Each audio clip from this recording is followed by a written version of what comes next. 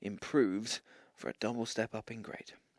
Off and racing at Bellevue. A pretty even break. One maybe got the best of it. 6 round the outside is also in a decent enough position. Trap 3 Power Turbo has once again started slowly and will need to go even harder to get back through the pack. Trap 1 is in front down the back straight. Then comes 2, 4, 3 and 5. Here comes Power Turbo. The 3 dog is trying to find a gap through, but has been checked out by the 2. It's Trap 1 out in front. 3 is now finally into second place. 3 Power Turbo is sweeping round the outside. What an incredible performance.